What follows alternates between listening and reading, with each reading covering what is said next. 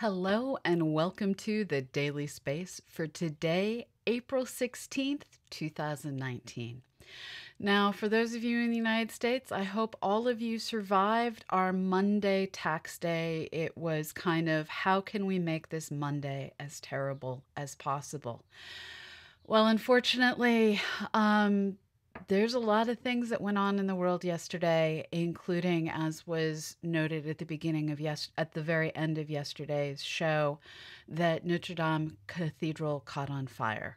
Our hearts go out to everyone in Paris and everyone who has an emotional connection to that amazing piece of architecture and history that truly was the heart of the French Revolution. Um, and we hope to distract you with a bit of science for the next few minutes at least. And wow, do we have all the science on tap today. Our story starts with a tale of several worlds. In this case, we are looking at the Kepler-47 system. This is a binary star that has not one, not two, but three planets orbiting around those two binary stars in the center. In a new press release, they have announced that one of these worlds is, in fact, roughly the size of the Earth. Now, here is how the system is described. The orbit of the outer planet of this system falls well within the binary's habitable zone, the region where Earth-like planets could maintain liquid water. The Kepler-47 system's worlds are 3.1, 7, and 4.7 times the size of the Earth and take 49, 87, and 303 days to orbit the central binary star, respectively. The stars themselves go around each other every 7.45 days. One of the stars is similar to our own sun, and the other star is 1/3 the sun's mass, making it a little red dwarf star. Now, before you get too excited, I fully realize I said the words in the star's habitable zone and Earth mass in the same description. Now, the problem is the Earth mass planet rather, is not the one that's in the habitable zone. It is, in fact, the planet that's 4.7 times the size of the Earth. That's the one, the sub-Neptune, that is doing its best to be in the habitable zone. So what we're looking at is more of an Endor situation than an Earth situation, and we don't know if that sub-Neptune planet has moons yet. Further observations are required, but it's still kind of exciting, so let's keep watching this system. And keeping on watching is something that the NEOWISE mission has been doing one heck of a good job doing. Back early in my career, there was a little space observatory called WISE that observed the sky in the infrared. This survey telescope was retired in 2003, but stayed on orbit, and later got recommissioned as the NEOWISE mission. And ever since then, 5 years ago, it has, and I meant to say 2013, not 2003. It was retired in 2013, and 5 years ago, it was given a new lease on life after being turned off for about 2 years. And that new life is as a telescope that is surveying the sky over and over again, documenting asteroids like this one. Now, in this particular image that we're looking at, that red splotch is not all asteroid, it is not all comet, it is in fact mostly Photoshop.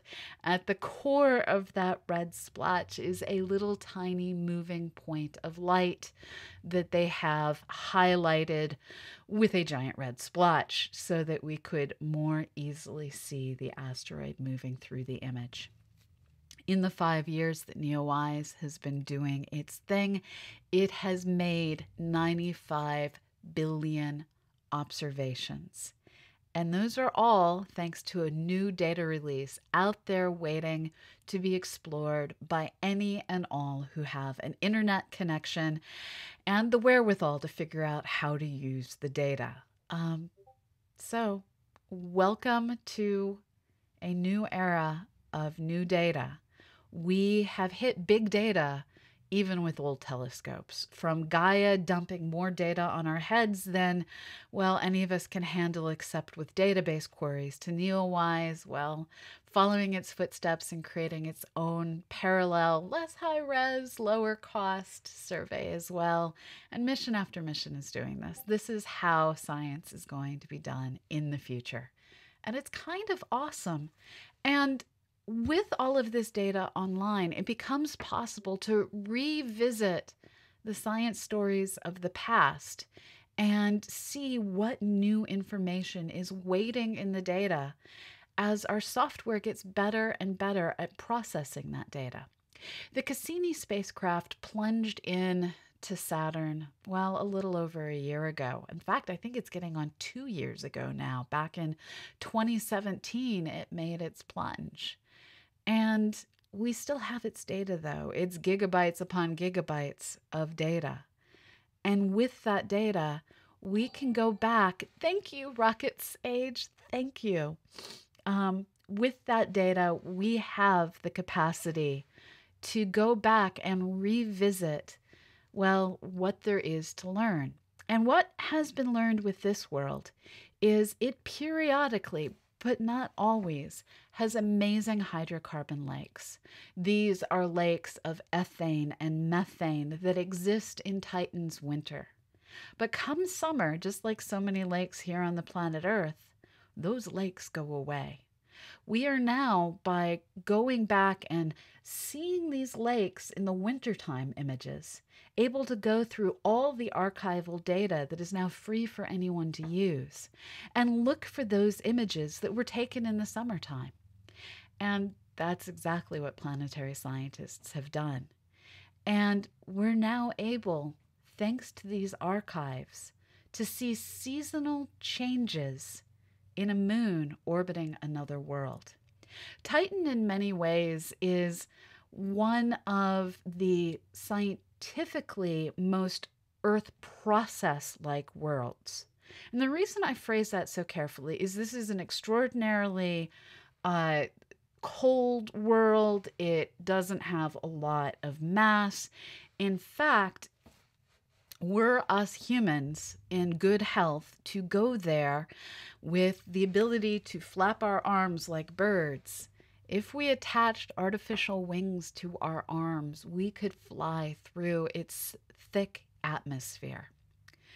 Now, that atmosphere isn't like Earth's atmosphere. It is rich in things like methane that aren't so good for breathing. It, because it's small, doesn't have as much gravity. And because it's cold, that methane is able to be a gas, a solid, and a liquid. And it turns out, if you're a little tiny world, holding on to the triple point of methane, that methane is able to fill the niche that water fills here on Earth, where here on Earth we have snow, rain, humid days, and those liquid processes change the surface of our world, cutting out rivers, soaking into farmlands, and changing the color of the soil. We see all these same processes on Titan. Someday there's going to be Titan meteorologists studying its seasons and its storms and that, well, not water cycle, but methane cycle. And the Cassini data is just the first hint of what we're going to see. So while I'm super looking forward to the Europa Clipper, while I really hope that we do get a orbiter out to Neptune or Uranus and conquer that massive change in velocity that's required to orbit one of those distant ice giants, I also really hope that we send something to Titan to study just this moon and the fabulous environment it has that some have said hints at maybe even having life. So I am super excited about that discovery, but that's not all. Um, Today the science goes on and on and on. So the TESS Orbiting Observatory, which has had some of its mission goals curtailed by not having its sibling spacecraft, James Webb Space Telescope, on orbit with it, is finding ways to make do. And while studying the star HD 21749, a star 53 light years away from our own solar system, it has been discovered that this star that is 80% the mass of our sun is able to host a world that is 23 times the mass of Earth and 2.7 times Earth's radius. This means this is a super high density world. Thank you, Muga Fuga, for the follow. So this is a super high density world. It potentially has a substantial atmosphere, and it is yet another sub-Neptune like world. Now, in looking at this system, they have also found that that sub-Neptune world also has a sibling that is similar in size to Earth. And this means that TESS has now discovered, its own similar to Earth-sized planet. These are observations that I have everything going off today. Sorry about that. It is another one of these systems that has a Earth mass world, but it's not necessarily a habitable world. This one is hotter. It's likely not going to have the same kind of atmosphere. But this is the first time TESS has done this, and it was able to accomplish this by doing spectroscopy in partnership with Earth-based telescopes. And so we're seeing that the potential of TESS can still be realized, even without James Webb Space Telescope up there to accompany it. So here is to the little spacecraft that is showing it can figure out how to make everything go to get the science done. Now, to leave all of our planetary, asteroid, and moon discoveries behind, I have an artistic rendering of new research coming out of CERN that shows that light can do weirder things than we had previously thought.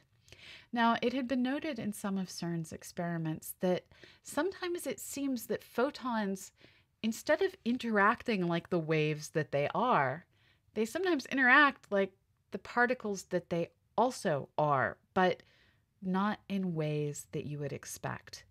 Any of you who've ever played some form of bouncing balls off of one another game, whether it be pool or bocce ball, know that you can predict how the ball that you're hitting is going to move based on the velocity of the ball that's doing the hitting. Playing croquet, you can bounce your friend's ball out from near the wicket and get yours through if you get your angles just right. Photons don't do that. Photons are like, we're going to go wherever we please. And the problem is that the photons sometimes change identity in the process of interacting. Thank you, Svenska Data, for the cheer. Thank you so much. I'm bereft of dogs right now. My dogs are at the groomers. Thank you. I have no cuteness to bring you today. So with these light collisions, what can happen is you have two photons, they come in and their waves interact And in the high points in the waves where there's a lot of energy, you can end up with particles, virtual particles forming, getting their own velocities and collisions on, and then recreating the photons that are now going at completely random directions because of the additional interactions that take place. So what is to use the lowest common denominator of analogy, this isn't the best description ever, but this is the best way I've thought of to come up with it. It's as though you have two waves that come in, transform into energy and particles. Those particles do a bunch of, well, a complete game of pool. We don't get to witness that game of pool. And what we see instead is particles flying off in new and unexpected directions. And thank you so much for that donation, Rocket Sage. Thank you so very much.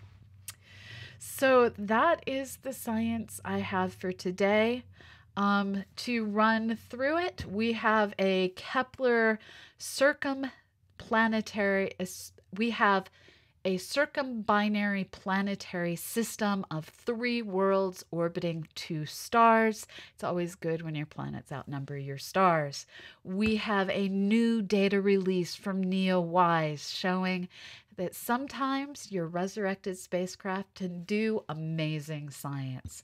We have science related to seasonal change on Titan, showing how even, well, lakes on a distant moon can undergo flooding and, well, drought.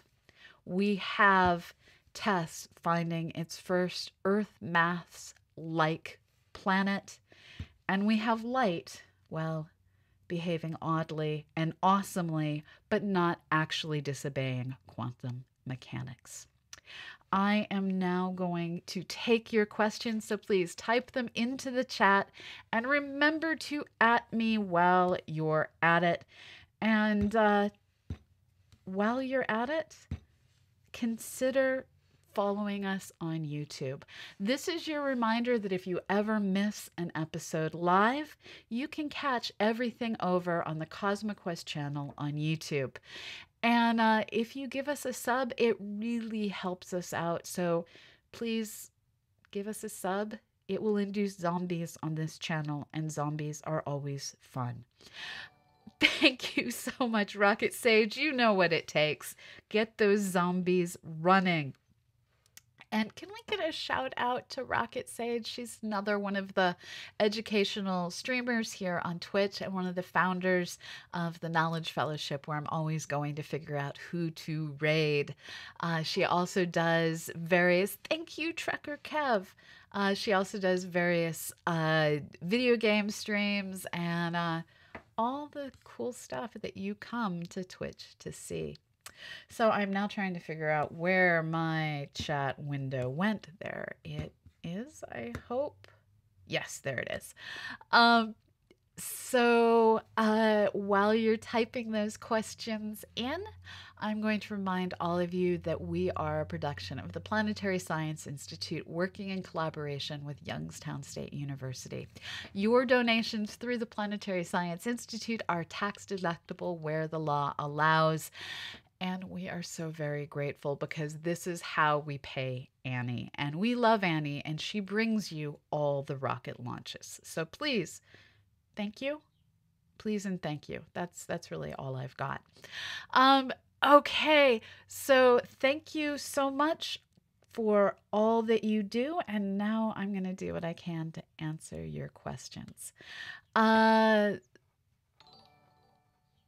Thank you, Puffnooty, for the sub over on YouTube. Subs on YouTube are free. Thank you so much, Veronica Cure, for the bits.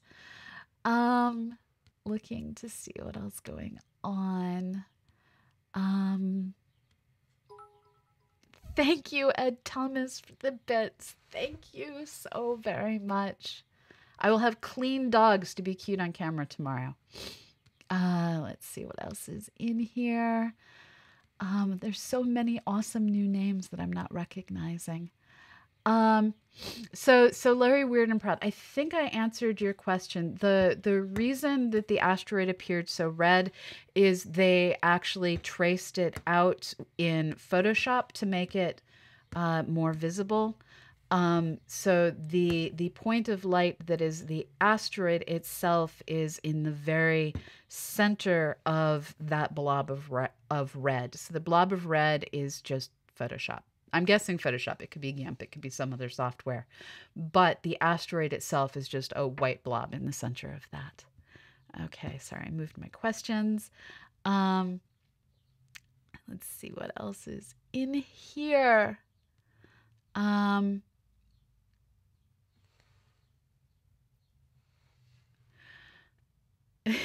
so the green Titan that we're seeing is just the colors that they chose to process it in. Titan, if you looked at it with your actual eyeballs and you weren't colorblind, would appear to be a very orangey, yellowy color. So I think the color that Crayola calls golden yellow, that's the color that you should expect for eyeballs. But this is a combination of other wavelengths that were used to be able to penetrate through its super thick atmosphere. And so this is totally a false color image. But hey, it got us science results, so go green. I also went to Michigan State, so I think I'm required by law to say go green for the rest of my life, or turn in my bachelor's in astrophysics. Okay, so Henny's Vorwerp is saying summer's indicated by tilt, right? Are the lakes raining themselves onto the southern hemisphere? So we haven't, that I know of, I could be wrong here, that I know of, we haven't seen lakes on the southern hemisphere. But that could be a function of just the orbital alignment, the timing of the images. I don't know. So I don't know the answer to your question, but the ones that we have seen before do appear to dry up, and it is driven by tilt that we get these seasons. That is entirely correct. So Rocket Sage is asking if I donate to PSI, does that go to you? So the Tiltify, yes, if you donate to PSI through Tiltify, that does go to us. If you donate directly to PSI through their website, you have to make a note in it that it's for CosmoQuest. Otherwise, it goes into the general fund, which is also worth giving to because that's how they pay for all the random stuff that makes working at PSI a pleasure. So Larry Weird and Proud asks, any idea how much power is required to maintain a suit at 20 Celsius on Titan? I know you're not an engineer. So it's more than I'm not an engineer. It's I just don't know that number. So it's a combination of the power needed to heat the suit, which is a straight wattage, as well as how much power the suit itself loses through various processes. The reason that space heaters require so much power is they are transforming power to heat directly. And differences between different space heaters and their efficiency are simply related to how much power is lost in that process. And I just don't know. So sorry. Let's see. So Larry Weird and Proud is asking where to donate to the April Stream Dreams. Streamlabs. So streamlabs.com/CosmoQuestX. Let me type that into the chat. So it is streamlabs.com/CosmoQuestX. I'm going to check that link before I press go.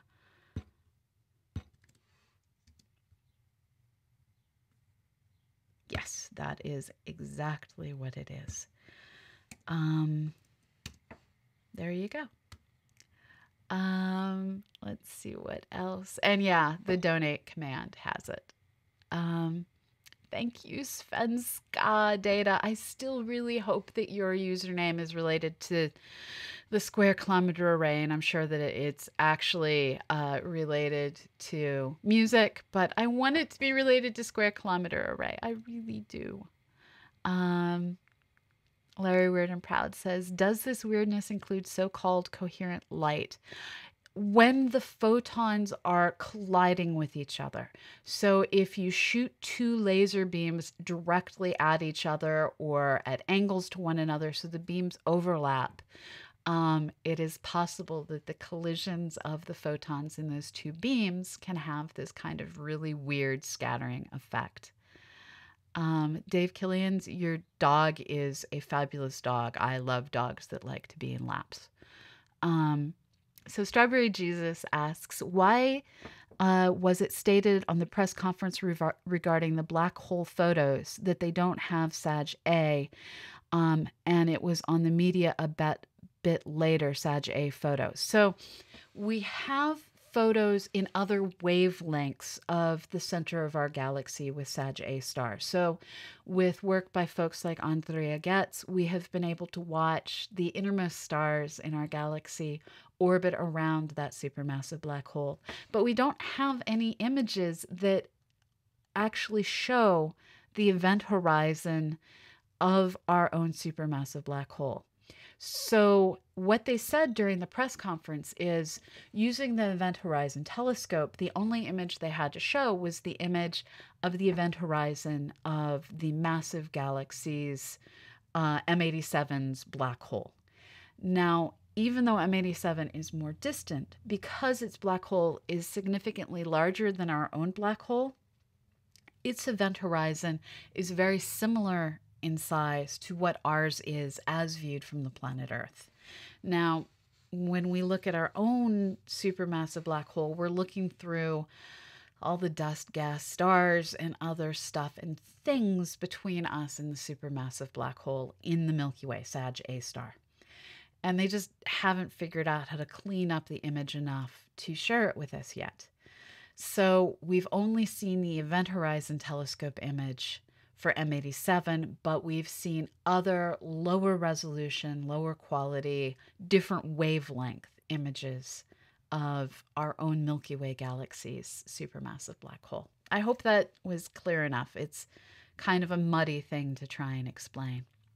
So Nebula Cluster says, I keep hearing that Proxima Centauri b cannot support life due to the red dwarf star is blasting the planet with massive solar flares. Is it possible Proxima Centauri b has a powerful magnetic field to protect it? At a certain point, if your magnetic field is powerful enough to protect you from those kinds of flares, it's probably going to do bad things itself. And as far as we know, you have to have a neutron star to have that kind of a magnetic field on that small of a scale. There's probably intermediate things that can do it, but nonetheless, planets are not on the list of things that can produce that strong and that small of a magnetic field. Now, all because that red dwarf star is angry at one point in time doesn't mean that at some point in the far future, life doesn't have the ability to evolve. It just means it has to wait. Our own planet has had a tremendously horrible past.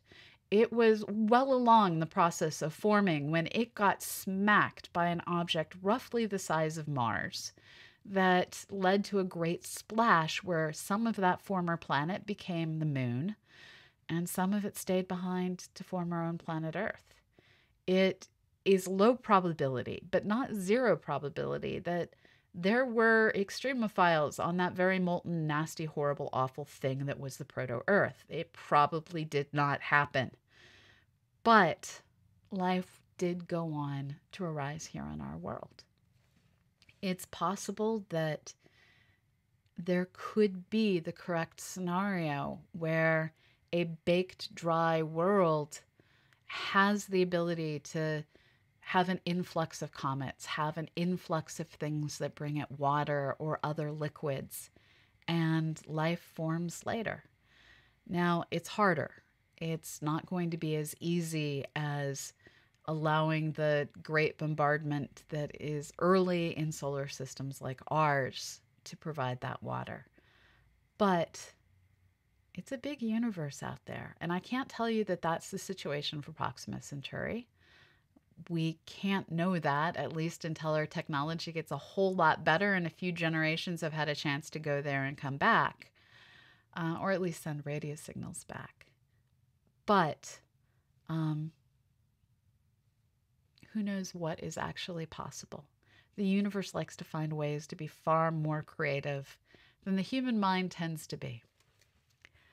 Let's look and see what else is in here.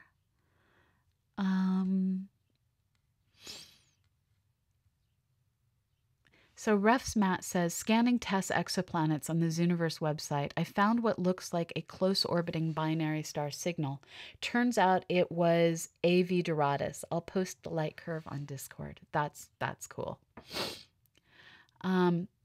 Oxidation. I need more words, Rocket Sage. I need more words. Okay, let's see. Astronomy Song writes, as I understand it, summers on Titan are defined by the tilt of Saturn with respect to the sun, so the seasons are very long. Is that correct? Well, it's the tilt of both Saturn and Titan. It turns out that that moon, the entire system has a tilt, and as it goes around the sun, the tilt changes. What is apparent changes, and it turns out this is slightly green and slightly green screening. So Saturn seasons and Titan seasons line up. Now, Titan does have extra complexities because of Saturn's rings, but its seasons and Saturn's seasons line up, which is cool. Scrolling, sorry to sniffle near the mic. It means Swedish computer. Okay, Svenska data. It's still sciencey, so that's cool. Let's see what else is in here. So I'm opening your link, Strawberry Jesus. I'm trying to open your link. I have no clue where it just opened. Oh, there it is.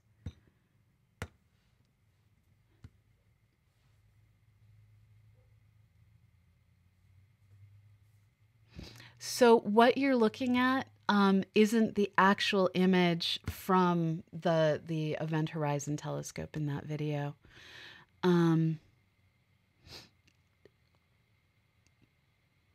It's explaining what is possible with the process. It doesn't actually have the video of Sag Star.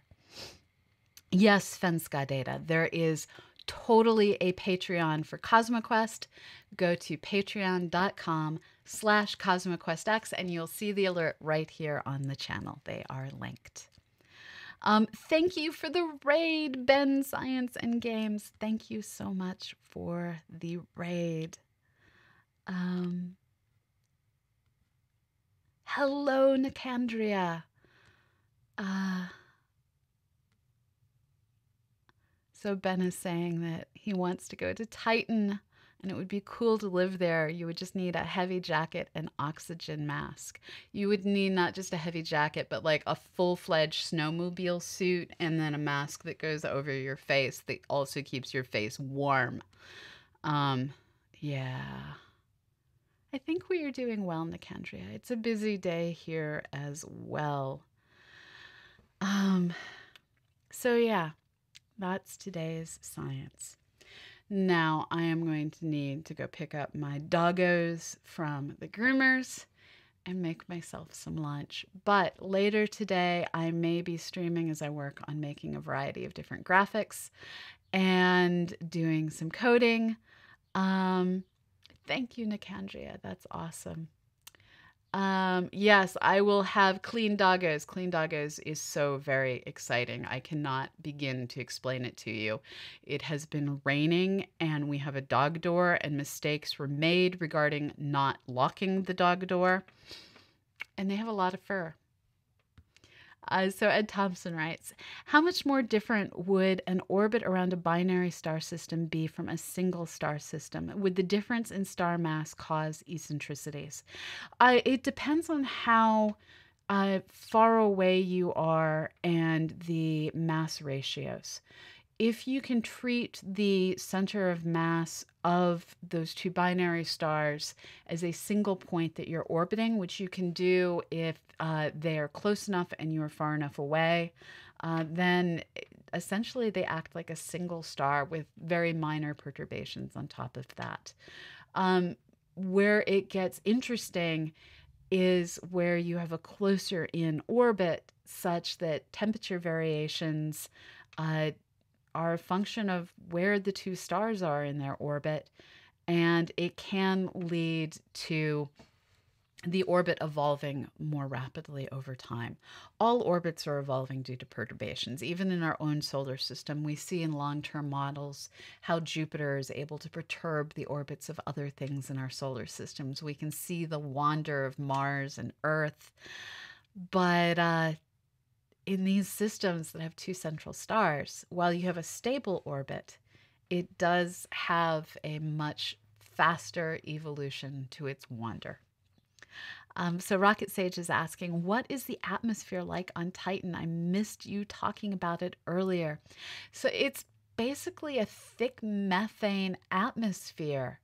There's other stuff in it, but the methane is the one that really gives it its color. It has other complex carbon molecules in its atmosphere.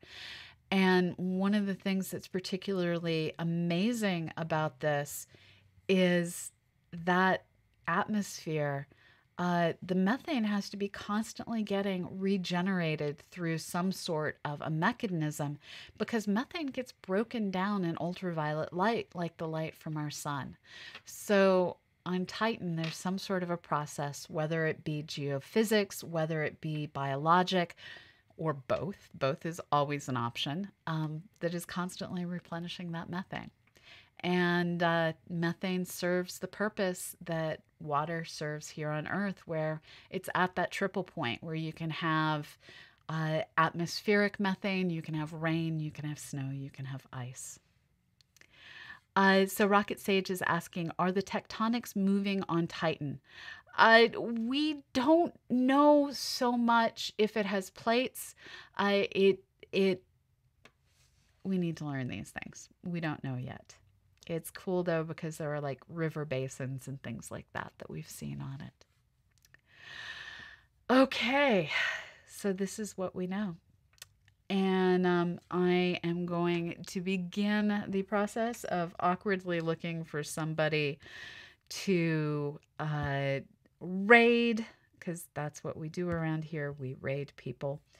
And you are always welcome to give opinions. I'm going to check out the Knowledge Fellowship and see who I see streaming over there.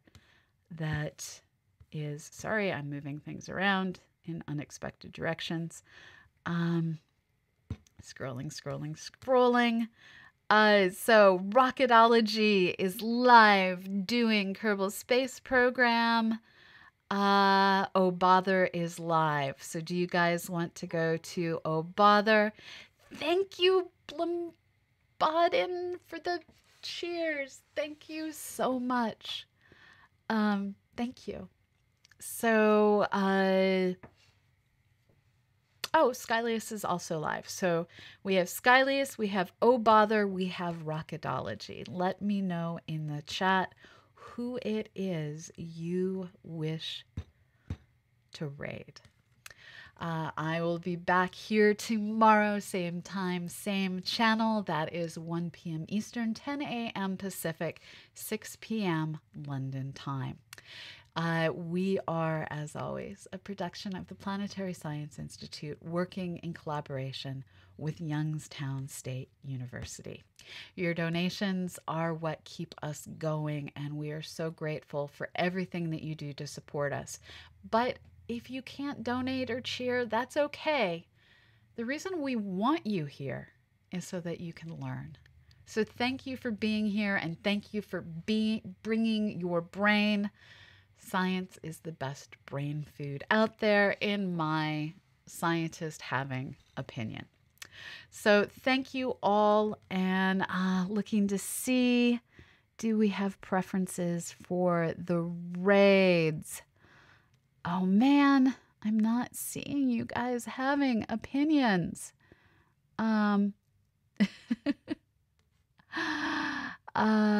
Okay. I'm going to Oh Bother with or without you. Okay, we shall go to Oh Bother. That is an opinion. And raid is spelled differently from how I just tried to type it. So thank you all for everything that you do. And wherever in the world you may be, have a fabulous morning, evening, or afternoon. And I'll see you on the other side. Bye-bye.